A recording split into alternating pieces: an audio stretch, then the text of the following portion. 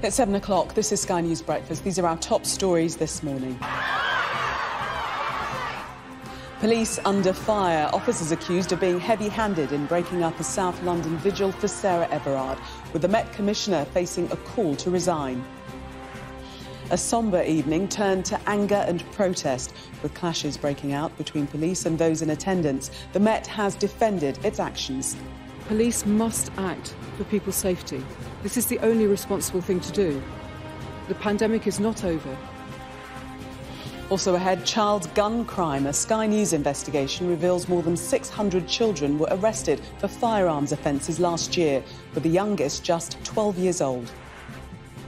The Metropolitan Police's War Crimes Unit launches an investigation into Asma al Assad, the British-born wife of the Syrian President. Northern Ireland's air ambulance tells Sky News it's seen an upturn in mental health emergencies during the pandemic. In the sport, all roads lead to Paris for Wales as they stay on course for a Six Nations Grand Slam.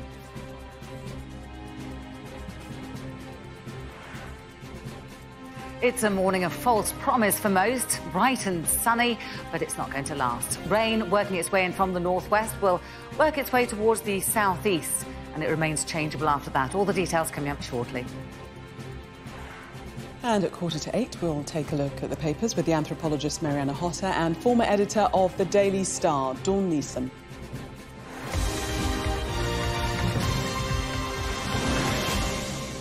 Good morning. Welcome to Sky News Breakfast. Thank you for joining us. The Metropolitan Police faces criticism from across the political spectrum this morning over its handling of a vigil for Sarah Everard, with Met Commissioner Cressida Dick urged to resign. Officers clashed with crowds who gathered on Clapham Common in South London in defiance of a police order. As police told people to go home, scuffles broke out and 4 arrests were made. Priti Patel and Sadiq Khan both say they've demanded an explanation from the Met. Ivor Bennett reports now on how a night that started peacefully descended into one of disorder. A warning his piece contains flash photography.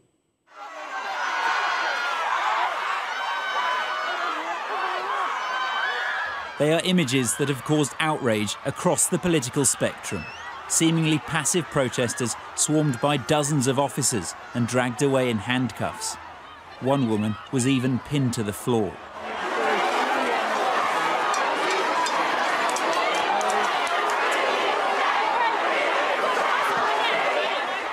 They were among hundreds who defied lockdown restrictions to attend a vigil in honour of Sarah Everard on Clapham Common, near to where the 33-year-old went missing. 4 arrests were made, but it's the officers who are now in the spotlight. The Home Secretary, Priti Patel, called the scenes upsetting. She's asked the Metropolitan Police for a full report. London Mayor Sadiq Khan said it was unacceptable, while Liberal Democrat leader Sir Ed Davey called for Met Commissioner Cressida Dick to resign. Last night it was one of her assistants who faced the cameras and defended the police response. Officers on the ground were faced with a very difficult decision. Hundreds of people were tightly packed together, posing a very real risk of easily transmitting COVID-19. Police must act for people's safety. This is the only responsible thing to do. The pandemic is not over, and gatherings of hundreds of people from right across London and beyond are still not safe. Police had urged people to stay at home after an official vigil was cancelled, but the local MP believes the violence wouldn't have happened had the original event been allowed. This is what happens when you restrict people's right to protest. People were, looking to come together to hold a very decent vigil, socially distanced, that would have been marshalled, that would have been protected. People would have dispersed within an hour. They would have been holding a minute's silence, honouring Sarah, honouring all of the women that we've lost to violence, and they would have gone home. Earlier, the man charged with kidnapping and murdering Sarah Everard appeared at Westminster Magistrates Court, arriving out of sight in a police van. 48-year-old Wayne Couzens will appear again at the Old Bailey on Tuesday. As well as remembering Sarah Everard, organisers of the vigil hoped it would shine a light on the issue of violence against women. While that was still done last night on doorsteps across the country, campaigners say they're not giving up on holding mass gatherings in the future. I will continue to have regular conversations with the Metropolitan Police and police up and down the country so women can hold events like this, and it is our human right to ensure that we can gather peacefully. But in Clapham last night, a largely peaceful protest turned violent, and today it's the police who are under scrutiny. Ivor Bennett, Sky News. Well, Milena Veselinovic is on Clapham Common in South London, where that vigil took place last night. And Milena, how have people been reflecting on what took place last night? Well, Gillian, since first light, people have been gathering at this makeshift memorial behind me, leaving flowers in memory of Sarah Everard and other victims of violence after a very emotional week erupted in those ugly scenes last night. The original vigil, which was due to be organised by a group called Reclaim These Streets, was cancelled because the police said that it breached lockdown restrictions, but nonetheless, people started arriving from early in the afternoon, including the Duchess of Cambridge, who took a few moments to reflect at the memorial. We know from the palace that this was because she remembered what it was like to walk the streets of London at night before she was married. But that sombre atmosphere really darkened as night fell and the police moved to try to disperse the gathering. They also prevented a few of the women from addressing the crowd from the bandstand, and the mood turned angry. You could see images of police officers in some cases tackling the women to the ground, leading them away in handcuffs. Rather ugly scenes. We have heard from the police that they felt they had no choice but to enforce. There were 4 arrests for breaching lockdown as well as for public order offences. But many have argued that in this mood of national outrage over the murder of Sarah Everard, they could have predicted that people would have come regardless of the restrictions, that perhaps would have been better to allow the original vigil to go ahead. Instead, we are left with these images of, in some cases, male officers manhandling the women. Not the kind of message you'd want to be sending in a week like this. OK, Milena, thank you. Let's speak now to our political correspondent, Rob Powell. And Rob, politicians across the spectrum seem to be united in their criticism of police tactics. Yeah, we have heard from all the various parties. Not exactly criticism, I guess, from the government, Priti Patel, yet, but saying that she wants more information. She tweeted quite late last night saying that some of the footage circulating online from the vigil in Clapham is upsetting. I've asked the Metropolitan Police for a full report on what has happened. Now, the reason for that is that even during a lockdown, there's always a large degree of operational flexibility and discretion that's given to police on how to manage protests like this, and that's why there are questions over whether their response was heavy-handed. I think it was always going to be a very challenging situation for the Met to handle, given the context of the pandemic and the stay-at-home order, and that some previous protests in London, anti-lockdown protests, for instance, have been met with quite a firm response. But I think given the circumstances of Sarah Everard's recent death, the people are asking questions whether a similarly firm response that has happened in the past was appropriate this time round, especially as for much of the time and for the overwhelming majority of people there anyway, this was a largely peaceful demonstration. I think another question, though, as Milena was raising there, is really going one step before last night and asking whether the Met Police's apparent flat-out rejection of any kind of vigil was the right decision. Remember that court case on Friday, while it didn't allow a vigil, it didn't say that one was definitely lawful, it didn't completely close the door to it either. And I think given that the organisers were pretty open about how they wanted to take quite extensive steps to make it COVID secure, many will wonder whether it would have been a better idea to have an organised event rather than the more ad hoc event we had last night.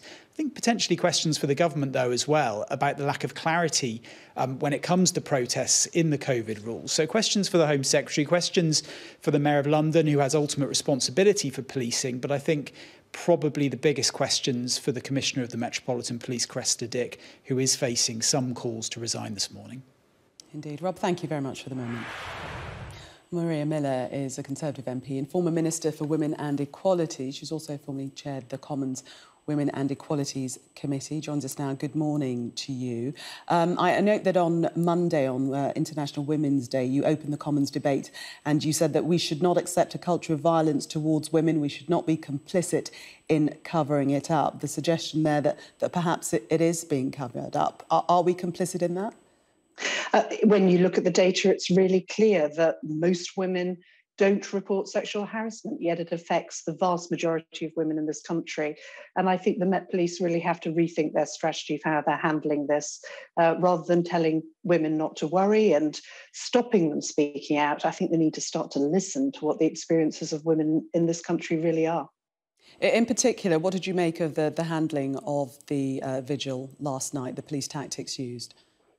Well, I think it was incredibly heavy-handed, and what was planned was a peaceful vigil, and that could have allowed women to really show the outpouring of concern about the tragic death of Sarah Everard, because it really speaks to their experiences as women, the sexual harassment being something that most women have to tackle on a regular basis.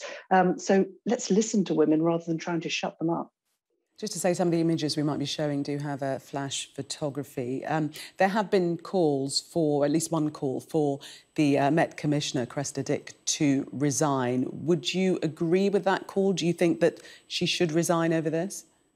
I think what she needs to do is to use her very extensive experience to get a much better approach to this. This is a tragic situation, but to have the Met Police call it a rare occurrence and almost urge women to stop making such a big deal of it is just wrong. And it is a big deal. This affects women every day of the week. And there are some really good examples of how other parts of the police have actually tackled this. So let's look at this positively as a way of trying to get change on an issue that really affects women's lives.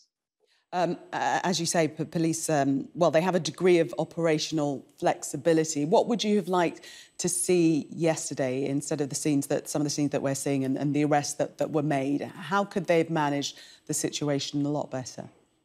Oh, look, as with many of the Black Lives Matters protests, which also happened during the pandemic, the police were able to understand that people need to have an opportunity to express their feelings. We live in a country where we expect that as a matter of course. But I would also like to see the police really advocating for change on these things. Some laws are there, some laws need changing. The data we collect is very poor. That needs to change. Let's work together on getting a better approach to sexual harassment and the sorts of things that were being protested about yesterday, rather than getting ensnared in a situation where we're trying to silence the real concern that the women have. We must remember that it didn't start out as a protest, started out as a vigil, and Priti Patel's calling for a full report into what actually happened. But the police were acting under her orders. Look, I think what we need to focus on is how we can move forward. And Priti Patel has been very clear that in her comments earlier, that we do need to look at whether the laws need to be changed in these sorts of circumstances where women experience sexual harassment. Should we be dealing with that differently? That's what we need to be focusing in on, because after all, the police can only police these sorts of situations of sexual harassment when they have the right laws in place. So rather than, I think, focusing in on the protest and the vigil, what I would like to see is a real focus on how we can support the police to do their job better, to keep women safer. Maria Miller, thank you very much for speaking to us this morning. A Sky News investigation shows more than 600 children in the UK were arrested for suspected firearm offences last year. It includes children as young as 12 being detained by police for alleged gun crimes. David Mercer has the story. Kabir Karim often returns to this street in West London.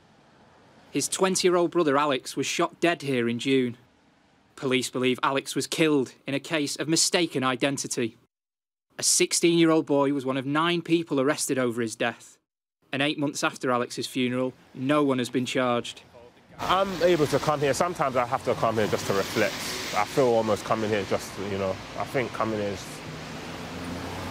it's the closest I'll get to almost reliving him. And because this was his last steps, this was his last breath. You know, but like my mum, she can't handle it, honestly. The last time she came here, she was hysterical. She was in tears, she was screaming, she was wailing in the street. The police in parts of the country are worried about gun crime, and children are getting involved. Sky News can reveal more than 600 children were arrested for suspected firearm offences in the UK last year. The youngest was 12. Police figures obtained by Sky News show that 171 youths were detained by the Metropolitan Police for alleged firearm crimes in 2020. That was up from 165 the previous year.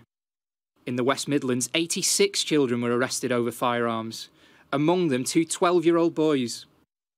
And on Merseyside, a 14-year-old girl was arrested for a suspected firearm offence. 2 years earlier, an 11-year-old was arrested there for a firearm crime. The West Midlands had some of the most alarming figures, and one former gang member who carried a gun when he was 15 has seen it coming. The real issue is it all really boils down to a way of thinking, a mindset, and a culture that's being pushed and is thriving throughout the whole country. It started off in little communities like mine, but this mentality, this way of thinking is like a virus. It spreads. It started spreading throughout the school systems. I remember seeing it when I had just left school, started getting into gang violence and crime, and the way of thinking started to spread. It was just my community at first. Now it's the Asian community, it's the white community, it's everyone. The National Police Chiefs Council said overall gun crime in the UK remains low. It said it's working to break the cycle of young people becoming involved in gangs. Alex Kareem would have turned 21 this month. He'd planned to go to university to study computer science. His family believes someone out there knows who killed him. David Mercer, Sky News. The Prime Minister is set to outline plans to bolster Britain's cyber security next week. It follows a review of the government's foreign and defence policy. Boris Johnson will commit to take a full-spectrum approach to cybercrime in a bid to keep people safe and stay ahead of the UK's enemies. He's set to announce plans for a cyber corridor across the north of England, where the headquarters of the new National Cyber Force will be based. Meanwhile, the Commons Defence Committee has criticised the British Army's ageing tank fleet, saying it could leave the UK outgunned and overmatched in a conflict with Russian forces. In a new report, the group of MPs says a series of procurement failures has left the army with some military vehicles dating back to the early 1960s. I fear there's been too much of perhaps a lure towards the digital domain, towards cyber security, towards the Space Command and so forth. But we drop our guard from the conventional side at our peril. And yet this is exactly what I see this integrated review taking us to. The NHS is to text millions of vulnerable people with underlying health conditions, asking them to take up a coronavirus vaccine. The health service will send out around 2 million messages this weekend to people with conditions such as diabetes and certain cancers. Let's take a look at the latest coronavirus figures now, and 5,534 new cases were recorded in the latest 24-hour period, with another 121 deaths. That takes the total number of people who've died to 125,464. The figures also show that 23.68 million people have now received a first dose of a coronavirus vaccine.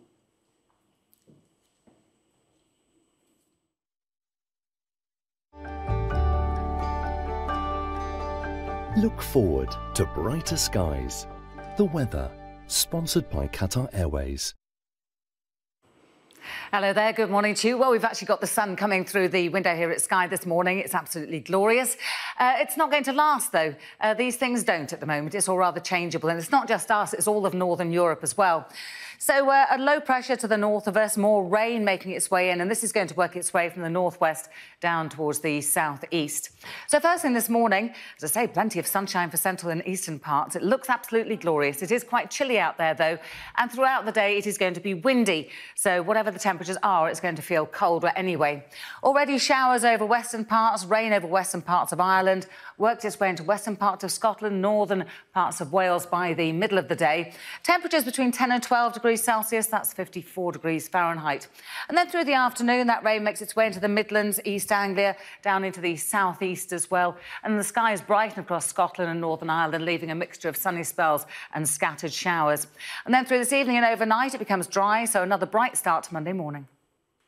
The weather, sponsored by Qatar Airways. Still to come, we have all the sport with Jackie. The rugby was good, wasn't it? It was really exciting, wasn't it? Depending on which side of the fence you fall. But, you know, it's pretty much Wales in the driving seat. But we're going to tell you why Maro Itoje's late try against France will have been cheered by England and Wales fans in the Six Nations. Plus, champions calling Manchester City might just have one hand on the Premier League title after another clinical display last night. And it's all smiles from Lee Westwood, who is 1 round away from what could be one of the biggest wins of his career.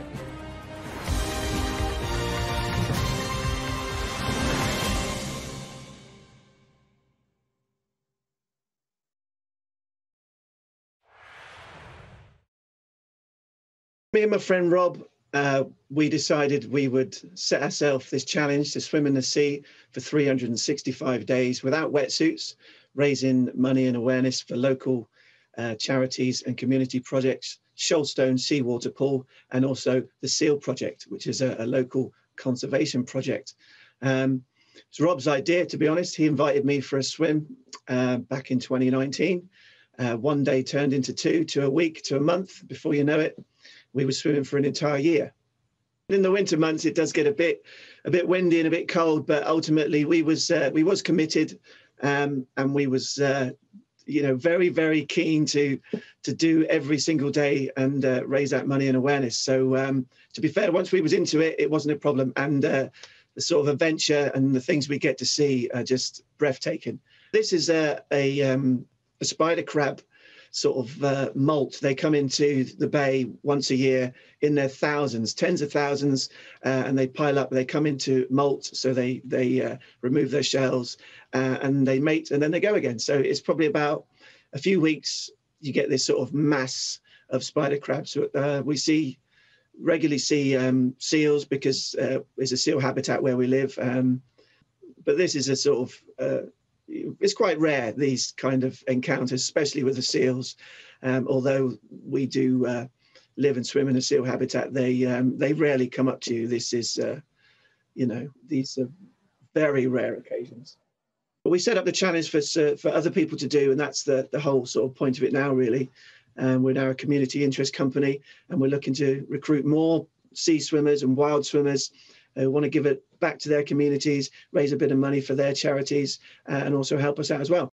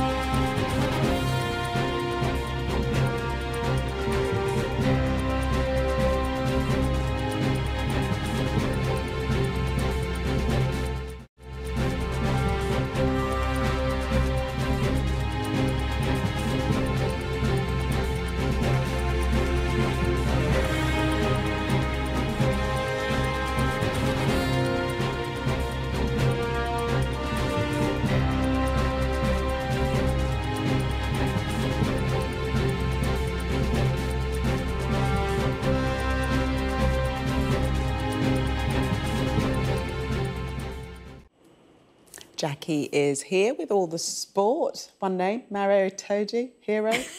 You love Maro Itoje. I love Maro Itoje. You know I love Maro Itoje. I think England fans do love him too as well. Yeah, we're going to be talking Six Nations.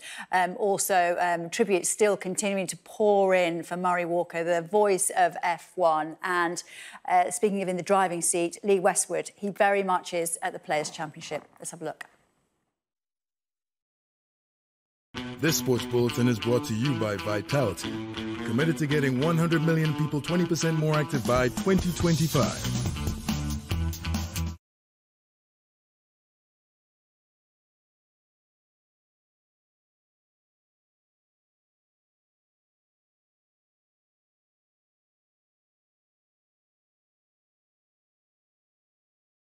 Is this the future?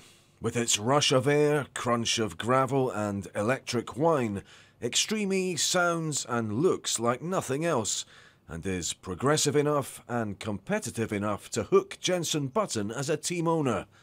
Button, who not so long ago seemed an electric skeptic. If I'd said to you 5 years ago you'd be racing in an electric series, would you have laughed at me? Look at it, it's so cool, it's so exciting. You know, this is an electric vehicle that has 550 horsepower. Initially we ran it 60% power. I was thinking, it's not very quick. And then we turned up to 100 and wow. The series' 5 rounds will be held at global sites relevant to climate change, from oil-rich Saudi Arabia to a worryingly ever-greener Greenland. But to maximise the messaging on global warming, must the racing be red hot, and, like the eco-science content running in tandem, easy to follow. The format's going to be really short races. You know, our attention span these days is not great. I mean, we're doing an interview here and neither of us are on our phones, which is unusual. We're going to be racing in places around the world that no one's really ever put a foot down on the sand or on the dirt. So for us, it's an amazing experience. Extreme E enjoys relevance to the growing electric road car market, but unlike Formula E, a series Button declined to join, avoids unfavourable comparisons with F1. Perhaps as a result, it's attracted 3 F1 world champion owners, with Nico Rosberg and Button's fellow Briton Sir Lewis Hamilton also signed up.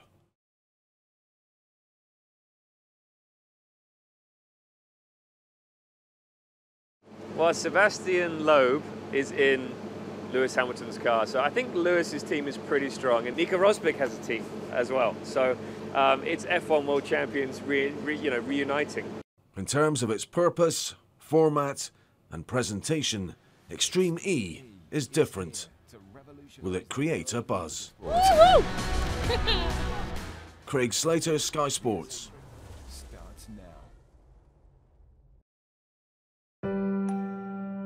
I'm in. I'm in.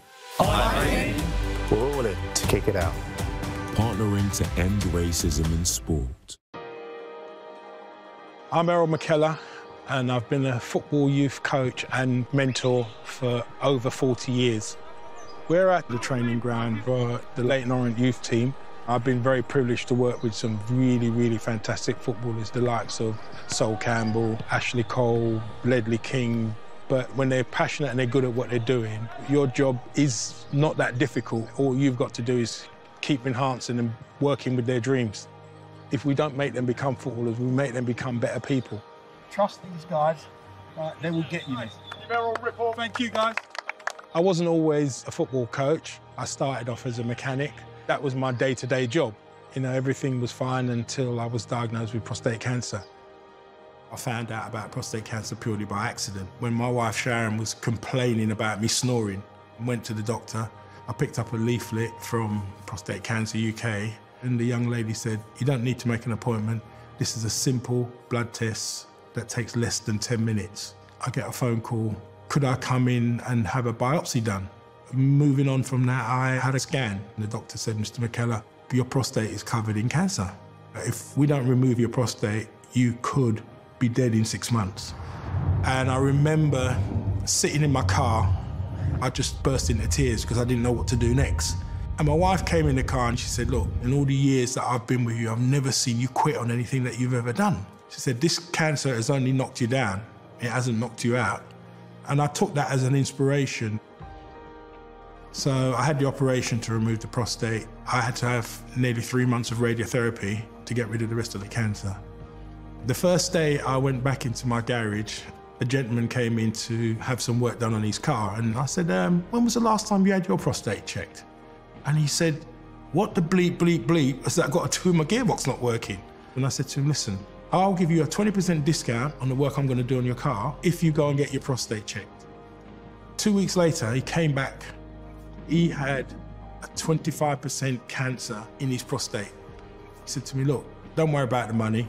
More importantly, I think you need to start raising the awareness of this issue, right? Because I wouldn't have gone and done this check had you..." Committed to getting 100 million people 20% more active by 2025.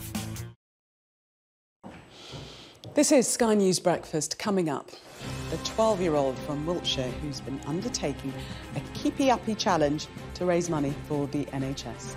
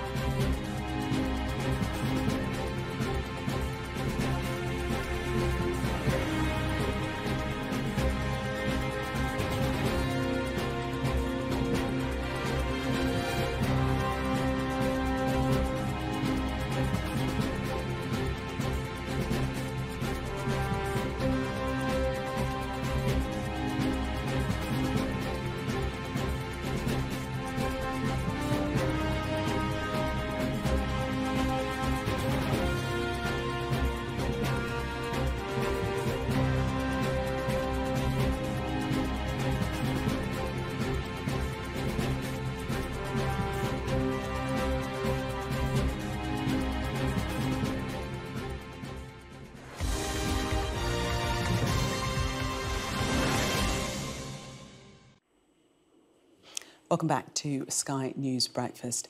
Sky News understands that the Metropolitan Police has launched a preliminary investigation into Asma al Assad, the British-born wife of Syrian President Bashar al Assad, is accused of supporting and encouraging terrorism. If charged, it could pave the way for the Met to seek her extradition. This month marks 10 years since the start of the war in Syria, which has left an estimated 400,000 people dead and more than 6.5 million others displaced. Sadia Chowdhury reports. London-born Asma al Assad may have seemed out of place in Syria when she first married one of the Arab world's strongmen. I was born and raised in London. I know the Central Line extremely well, whether it was going to school, going to university. But over time, the former investment banker and wife of President Bashar al Assad has cemented her position as one of the most powerful people in the country. Now Sky News understands an investigation in her birth town could lead to charges that she supported and encouraged terrorism. Bashar al-Assad has denied war crimes and says instead he has been fighting terrorists. British lawyers say the Syrian government is guilty of a systematic approach to the torture and murder of civilians, including with the use of chemical weapons. And that Asma al Assad is among a number of influential actors that have encouraged and incited acts of terrorism and international crimes. Theoretically, If the Metropolitan Police agree with that which has been submitted and further evidence that they may uncover during their own investigation, then they can seek to bring charges and they can seek to extradite her to the UK. In a statement, the Metropolitan Police Service told Sky News, "We can confirm that the Met's War Crimes Unit, part of the Counter-Terrorism Command, received a referral on 31st of July 2020 relating to the ongoing Syrian conflict. The referral is in the process of being assessed by officers from the War Crimes Unit." Former friends of the couple say her influence is growing, with reports she has political ambitions to climb to the very top. You cannot compare the existing Asma al Assad to the previous version, which is Asma al Assad in London. Till now, when she succeeded to consolidate a lot of power, now she's #1 in economy in Syria and the one that run all the development about administration and economy. Last year, she was sanctioned by the US government. Despite this, Asma al Assad's influence doesn't appear to be wavering. But how she uses that power is now under scrutiny. Sadia Chowdhury, Sky News. Now, many of us will have taken up new hobbies in the past year to break up the monotony of lockdown.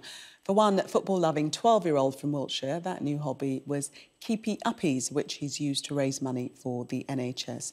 Alfie Pavlak-Walsh and his mum, Amy Ireland, join me now. Welcome to you both. I can see that you've got the ball at the ready, ready to start those keepy uppies for us. Alfie, can you tell us, before we get into the football, how would you compare life before the pandemic and after the pandemic? How did you find the change in your situation? Before lockdown, I was doing lots of football sessions every night. And then when lockdown came, I started having nothing to do and I was getting bored. So then I just started practicing keep-ups. And Amy, what sort of changes did you see in Alfie during the lockdown? Yeah, he was super excited to start with, obviously, sort of being off school. And then he sort of mentally struggled quite a lot because he's never at home. He does football 6 days a week. So every evening we're out, at the weekends we're out. And then he was, 24/7 at home. And he really, really struggled with that. Alfie, you must have been so bored. So then where did the idea come from to raise some money for the NHS via keepy uppies? It kind of just the NHS was struggling and I've seen other people have been setting themselves challenges to raise money. So I thought I'd just give it a go. It came out of keep-ups. Shall I set you a challenge and see if you can do keepy uppies for the rest of this interview while speaking? What do you reckon? Are you up for the challenge? All right, let's go for it. Right, next question to you then, Mum.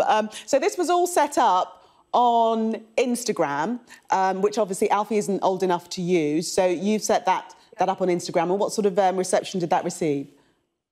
Yeah, it was really, really good. There's a lot of children in a similar situation to Alfie. So it was kind of connecting with other, youth football players, futsal players. There were a lot of sort of giveaways and sessions that he could do online from that. And it just built the community, a big community, really. There's some really fantastic players out there. And Alfie's learned a lot from them and it's really kept them busy, I guess, over the lockdown periods. Let's see if Alfie can talk and keep doing that. And Alfie, how much money did you raise for the NHS? £1,250. Well done. Well done, well done. And so you've raised this money for the NHS. You set this up on Instagram. But, Amy, you had to manage the account. And unfortunately, you encountered some issues with that. Yeah, absolutely.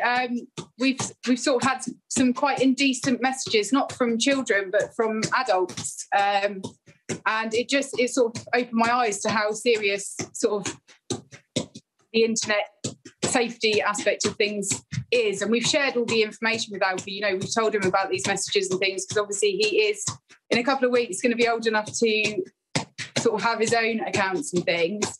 And he's got access to the account, so there's always a chance that he could see it. And so we've had these conversations about, internet safety. We've even had to get the police involved in some of them. The local police have been fantastic.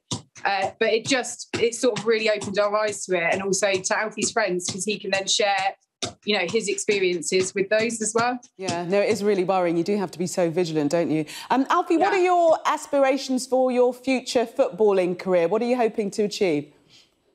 Apart from keeping I'm hoping to be a professional footballer, but if not, I'm going to try and be a freestyler. What was that? I missed that. When I'm older, I want to be a professional footballer, but if I don't quite make it, I want to be a freestyler. Right, professional footballer. And who do you support now? What team? Liverpool.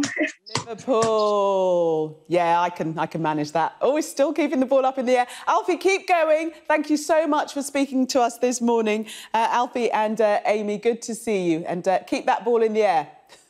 Thank you. Thank you so much. Cheers. He's still going. Now, even as the number of deaths from COVID-19 falls, medical staff are still coping with huge and changing demands on services. The air ambulance crew in Northern Ireland has told Sky News that since lockdown, it's brought a surge in life-threatening injuries caused by mental illness. Our senior island correspondent, David Blevins, went out with the service. There it is, Limit 23, en route to RVH. This wasn't staged for the cameras. Northern Ireland's air ambulance is responding to a live call. The crew's mission, as always, is to preserve life. Minutes later, they're putting this training into practice, intubating a patient. OK, folks, so just to recap of where we are, obviously we've extricated this patient. He's fallen 20 feet. Every day begins with this kind of exercise, and PPE has brought unique challenges.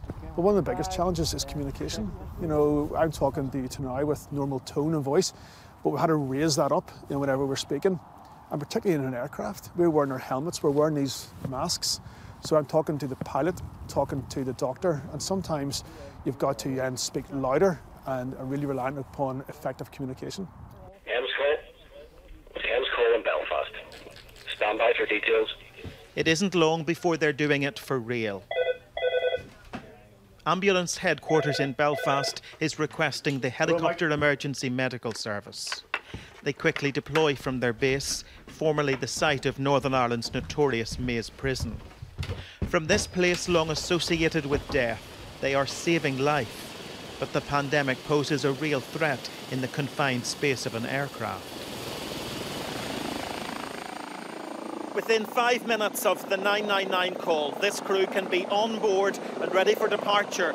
But it doesn't matter what kind of incident they're responding to, they now have to assume that every patient is COVID positive. COVID has increased the number of incidents. They're keen to ease the pressure on their land colleagues. Rooftop landings at the Royal Victoria Hospital have become routine. But increased isolation during lockdown has changed the nature of calls. They're dealing with an upsurge in life-threatening injuries caused by attempted suicide. A variety of traumatic injuries that are as a result of mental health and the stresses of society dealing with the COVID pandemic. We are able to bring interventions, airway secure, ongoing CPR, for prolonged duress. And it's certainly probably one of the stark things I've noticed, whilst there's maybe been a dip in some of the road traffic collisions that we attend. They're not the front line in the fight against COVID, they're a critical backline. Trauma doesn't stop during a pandemic. Tomorrow will bring different challenges for Northern Ireland's air ambulance team. David Blevins, Sky News, at the Maze. And if you find you're struggling with some of the same feelings covered in our report, you can contact the Samaritans for help. Their telephone number and email is at the bottom of the screen for you now. Time now for a look at the weather with Joe. Look forward to brighter skies. The weather, sponsored by Qatar Airways. Hello there, good morning to you. Probably best to look at this morning's weather rather than this afternoon's weather. It's certainly the better part of the day. For everybody this morning, it's a mostly dry and bright start with some bright or sunny spells. There are just 1 or 2 showers around western coasts and some rain making its way into western parts of Ireland. And this is going to be the fly in the ointment through the day. So the rain makes its way into western parts of Scotland, across Northern Ireland, into northern parts of Wales by the middle of the day, and then presses on down into the Midlands and out towards the southeast and East Anglia by this evening. Temperatures today 11 or 12 degrees Celsius, 54 degrees Fahrenheit. It will be windy everywhere, but sky is brightening up towards the north and the west later, and overnight it becomes dry. Tomorrow will be dry, bright and fine again. The weather, sponsored by Qatar Airways. It's 7:44. You're watching Sky News at Breakfast. Still to come, we'll take a look at the newspapers with the anthropologist Mariana Hotter and former editor of the Daily Star, Dawn Neeson. Do stay with us.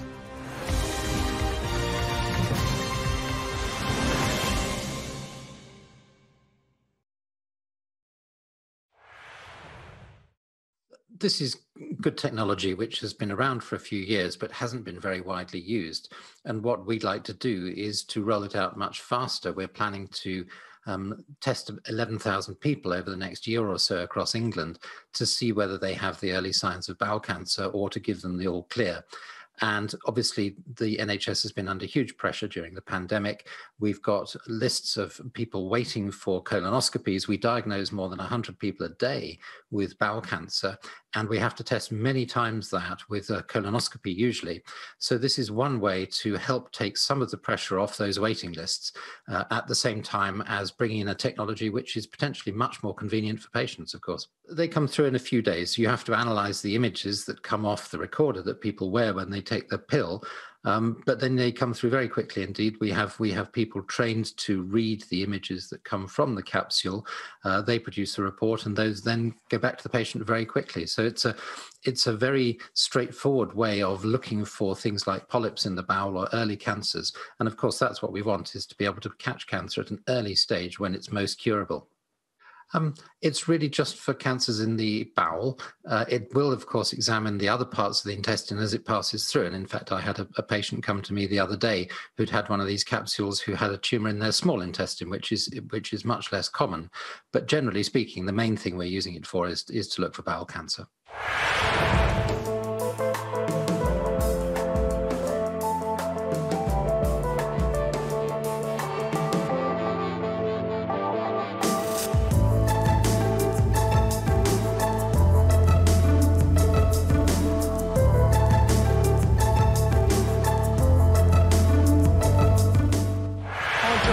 The truth. This is a forgotten front line. They are dying here. Here it comes. Cut. Boy, have we got some interesting ways of showing you what's going on. Their message to us, get ready. Something like apocalypse. Instructing you to stay at home. I can't believe we did that. It's pretty special, isn't it? I'm Siobhan Robbins, Sky's Southeast Asia correspondent in Bangkok. We take you to the heart of the stories that shape our world.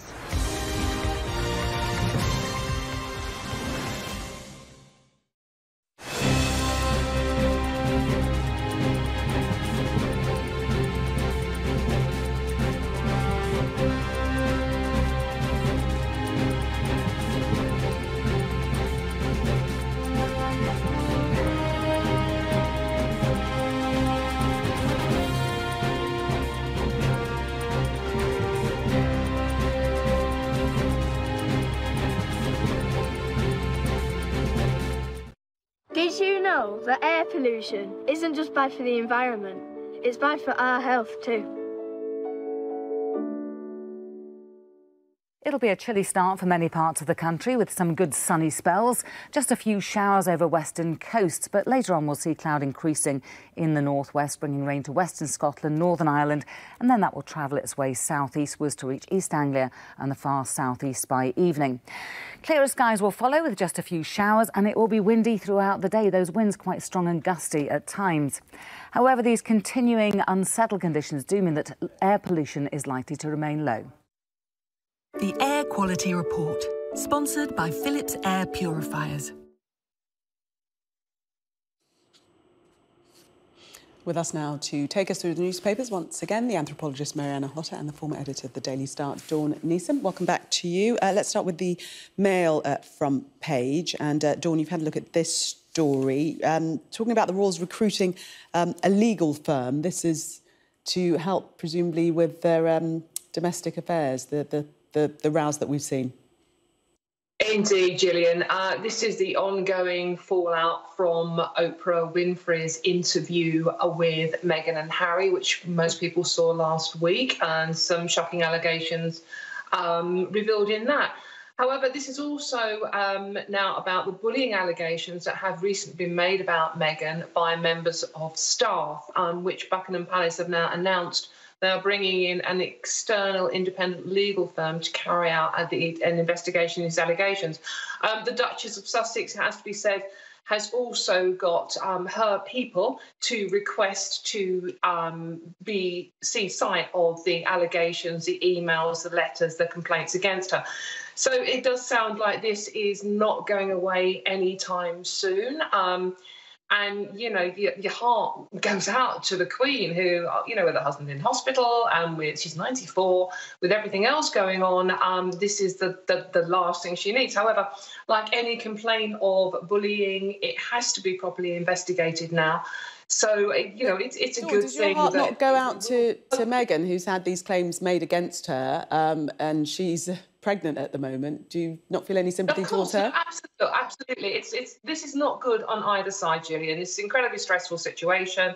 It just seems to be getting worse on a daily basis now. You know, you feel for everybody involved, but these claims have to be investigated. And, you know, in a way, the fact that an independent legal firm has been brought in to carry it out, hopefully we'll see some closure on this awful, basically a family mess, isn't it? There might be the royal family, but it's still family. It's a family that really are being ripped apart by this. Yeah, no, ugly, however you look at it. To the Times, Mary-Anne, and the voluntary services overseas are cutting their work with the UK. Tell us about this story. Yeah, that's right. So the Voluntary Services Overseas, the VSO, is a charity that's been around for 50-odd years. And often they help people from underrepresented or deprived backgrounds have an experience of being effectively a kind of a world citizen or an international citizen. And through that, effectively are promoting the values and the principles that we uphold in the UK, in British life, and genuinely helping people in countries where they've got, you know, development goals. So their budget is about £42 million, and up until this year, they've relied on about half of that coming from the what is now the Foreign, Commonwealth and Development Office, so the FCDO. And the FCDO have now said, well, foreign aid budget is being cut. We need to look after our own first. So we're not going to spend as much money on international development, on foreign aid. So they've basically said that we can't guarantee funding to the VSO after the 31st of March. And so the VSO have said, basically, we're now facing a cliff edge. We can't operate with half of our budget. So they'd wind down UK operations. They'd withdraw from like 14 countries. They'd have to make 200 people redundant. And I just think this is an absolute travesty. We can't allow, really, the government to sort of say, oh, well, you know, we've got a pandemic to sort out, because organisations like the VSO are built on experience and authority and trust that they've built up with their partner organisations in countries around the world. And they do such wonderful work. I remember being taught by a VSO teacher how to swim out in the Caribbean, of all places. Great organisation, great charity. Let's have a look at this story in the Times. Dawn, you've had a look at this. Database, dangerous men on a database. I haven't got the exact article here. Fill us in. Right, OK, well, this, as you say, Gillian, is in the Times. The ministers are considering plans for a national register to create a super database that would log details of the estimated 50,000 men convicted annually of offences including harassment, coercive control and stalking against women. And this has to be a good thing, surely. At the moment, we need to move on from this appalling murder of Sarah Everard. And if we can do anything positive to encourage women to come forward to report crimes, assault, sexual assault, even domestic violence against men. It has to, because women at the moment are so wary of coming forward because they feel they're not being listened to by the authorities. And if there is a database, surely any woman's going to think, right, OK, well, I can get this person registered, so it might protect other women from being attacked and assaulted by them. It's actually been modelled on the Sex Offenders Register, which is established in 1997, and that holds information about those cautioned, convicted and released from prison for sexual offences against children. And it's under a full disclosure scheme, Sarah's Law, remember our Sarah Payne, the 8-year-old murder victim. You can go there and you can find out if somebody has been convicted of these crimes. And I think, why shouldn't we have a database of men who have assaulted and attacked women? It surely makes sense. It does sound like common sense. Very quickly, Mary-Anne, tell us about green chocolate eggs in time for Easter. They sound yummy. Yeah. So basically, a lot of brands have responded to increased consumer demand around basically using less single-use plastic. So, you know, you used to get Easter eggs in massive boxes with all sorts of crappy plastic toys and plastic packaging and casing and stuff. They're basically... But now they're green in that, not actually the colour green, but they're environmentally friendly. Thank you both for taking us through the papers, Dawn and Mary-Anne. Good to see you. Thank you.